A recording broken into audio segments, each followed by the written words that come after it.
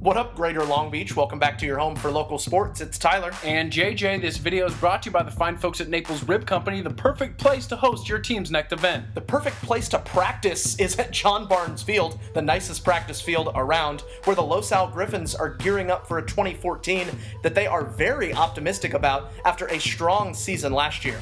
Yeah, well, amid the wash here of Griffins on John Barnes Field is John Barnes, of course, in his 35th season.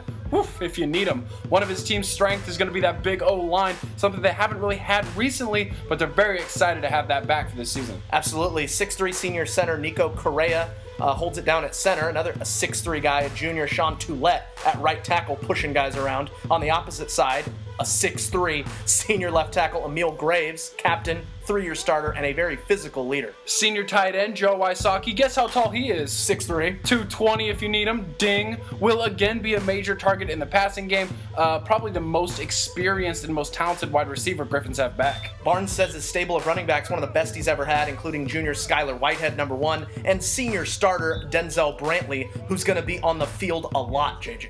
Well, he might play every single play, actually. He's a playmaker all over the field, like you said. A D1 kid who can catch it, well, believe us. And he also is not afraid of the bright lights. See, I told you he can catch it. Yeah, in a game, he'll catch it. Don't worry about practice. Yeah, he's going to be a starting safety. Woo! And he can bring the pain, get off of your own lawn. So expect to see 4 all over the field, stirring both drinks for the Griffins. In front of him is a pretty darn good linebacker, including senior Blake Johnson, who is pretty darn good at something else as well. Absolutely. He's committed to Arkansas. That's because he's one of the best punters in the nation, but also a very good all-around athlete. Joining him at linebacker, Matt Locker in the middle.